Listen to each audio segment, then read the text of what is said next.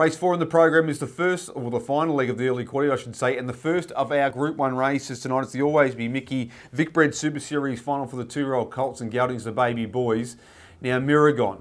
What can we say about Miragon last start? What a performance it was. He dropped about 40 metres at the start, somehow tacked on, then somehow got a card up, then ripped off the card up, went up to win the race, loomed to win somehow, and just couldn't quite get past Forever Yin. It was an extraordinary performance.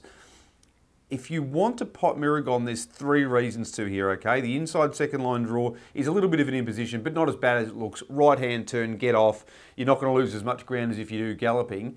He has galloped a couple of times in races, though. That's the other little issue for Miragon. And I know this sounds really harsh, but twice recently in his past three starts, he's loomed to win races and not been able to get the job done. He did it with You Are My Sunshine in the Youthful Stakes, and he did it again last time. Did he have excuses? Of course he did. I'm just playing devil's advocate. He should be winning the race, Miragon. He's the best horse in it. Second is Pandering, a stablemate of Miragon, who is racing really well. He's probably gone to a new level, but it has to be remembered that in the Homegrown Classic Series, he led in heat and final. Miragon sat parked outside of him both times and humbled him on both occasions. So Pandering would want to have improved a fair bit if he wants to beat Miragon here. I don't think he's improved that much, but I think he's a clear second pick. Not far behind them though, Forever Yin. He's flying under the radar. Everyone wants to talk about Miragon's performance in that semi-final last weekend, so they've forgotten how good Forever Yin went. And he also went exceptionally well at heat level. He's a good horse and he has a barrier draw advantage over his major rivals.